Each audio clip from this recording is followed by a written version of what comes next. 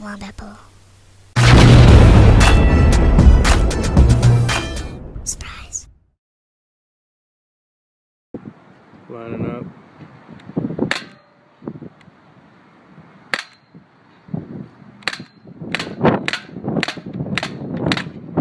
Hi guys, welcome to a little product introduction and video review on a pretty cool little item. What you have in front of you is the Gamo. This is the PT-85. Now this is a semi-automatic pellet pistol. Really nice gun. I like it. It's actually pretty great. Design wise, it is pretty straightforward. A really nice little air gun. Pretty heavy when you hold it. It is a full-size pistol. Looks similar to a full-size semi-automatic handgun. The slide is metal. The bottom half is plastic. You have metal components throughout the gun. The hammer's metal, trigger, safety. The safety on this side is real. There's a fake looking safety on the opposite side. That's not real, doesn't move or nothing. You have your magazine release, and the magazine is actually pretty cool. We'll get to that in a second. First off, with the gun, to take it off a safe, you have to pull back on the little pieces right here in the middle. There's three little sort of tabs. They're all connected. You pull back on that and you push up and you take off the safety. Now if the gun is cocked and you put the gun on safety, you actually push it down a little hard and it'll decock the gun and lock the safety into position. You won't be able to move it, swipe it, or push it any way, shape, or form into the fire mode. You actually have to pull that little tab back and then push it up, and that's actually a really nice safety. Now the sight picture on it is really great. It has a little 3-dot sight and works really well. Now the blowback on this isn't that crazy as you would think. It goes less and less as the CO2 cartridge empties out. First off, it's not like a real gun. The blowback on a real firearm is a lot more violent. With this, it does hop a little bit, which takes you off a target, and you got to realign and so readjust with it. So that's sort of similar to a real handgun, but nothing as violent as a real handgun. So with that, CO2 cartridge goes in the back. You pull off the back piece. This is a really nice design system. You pull this little tab down, really sturdy piece of metal. You place your CO2 cartridge in there and twist this really tight and fast.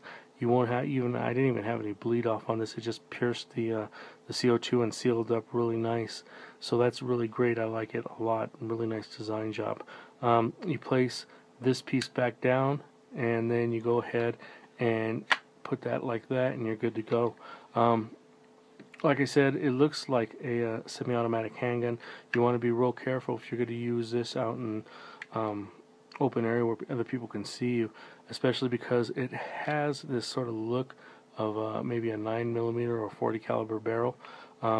Be careful with it, and don't do anything stupid. You don't want to get shot. So with that, it does take several different types of pellets. The flat nose, the pointed tips, and the rounded are all shot through this gun. It has, then the magazine has this little cylinder on the top which you rotate and you place your pellets in. Go ahead and load them front to back, and then place it into the gun. You get 8 shots out of one of these little cylinders. You have 2 of them on the magazine, so you can pull it out, flip it around, stick it back in, and you got another 8 shots. Fire it as fast as you can. It works really well. With the blowback, like I said, it's not going to be, you have to readjust, and it's a very accurate gun though, really nice. Now, the only drawback that I had with this gun was that it's not that powerful. I have another gun that is a little bit more powerful, and it's just a standard BB gun. But like I said, other than that, it's a really nice pistol. This would be great for maybe indoor use if you have a little indoor range, maybe in the basement or wherever. This would be perfect for that because it's not going to pierce metal too much. Now with regular cans, aluminum cans, this thing is devastating. It takes out aluminum cans like nobody's business, punctures them really well, tears them up. When it comes to like a soup can, you can see there's a couple of holes here. Those are actually from my other gun, my BB gun, the C11. That they were both shot at the same target. Brand new CO2 for both guns, and my BB gun actually pierced the can. The Gamo just dented the can, and it didn't really go through at all, but it did dent up the can pretty nicely. I do have another target that I could show you. This is a lid to a paint can, and you can see that the C11 BB gun went through it at the same distance. The Gamo did not. So it's just a little underpowered, but you know, I can't really compare it to the C11 because the C11, I actually have it here, it actually has a little bit longer barrel. Because of that, you get a higher velocity out of the round. I've seen the Gamo with a little bit longer barrel, and if it does have a little bit longer barrel, you probably get a little bit more impact out of the pellets than you would on the short barrel version.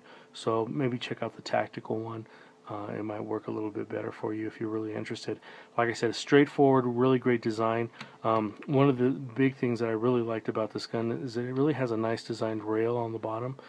This rail, actually, I used the Crossman laser and mounted it to the gun.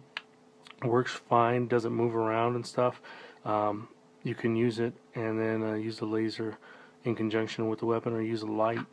So it's a really nice pistol, really nicely made, but like I said, a little underpowered for me. Any questions, feel free to ask. You guys have a good one. Be safe, take care, and if you can, please subscribe, and I'll talk to you soon.